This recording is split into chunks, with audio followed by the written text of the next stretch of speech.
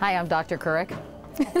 Since I was coming to give the graduation address, I thought it would just be such an exciting opportunity for me to meet these scientists who we've been able to help fund their research.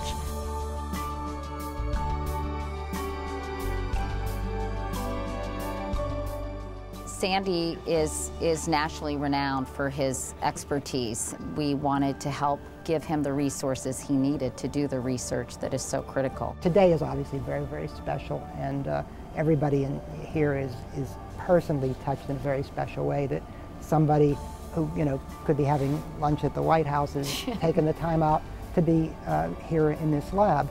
But what really matters is what Katie's done over the last 12 years. And it's made a huge difference, and it imposes on us a trust that can only be recompensed by really doing our best to make a difference to help save lives from this disease. I'm thrilled to have the opportunity to shine a spotlight on people like Sanford Markowitz and all the scientists in this lab, because they really are, to me, the heroes of our society. They're often unrecognized. They work 24/7.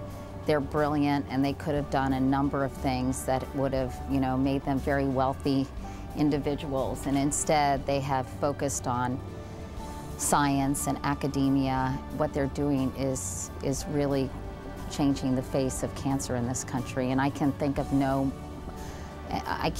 a more noble endeavor than that. And I just really appreciate what they do.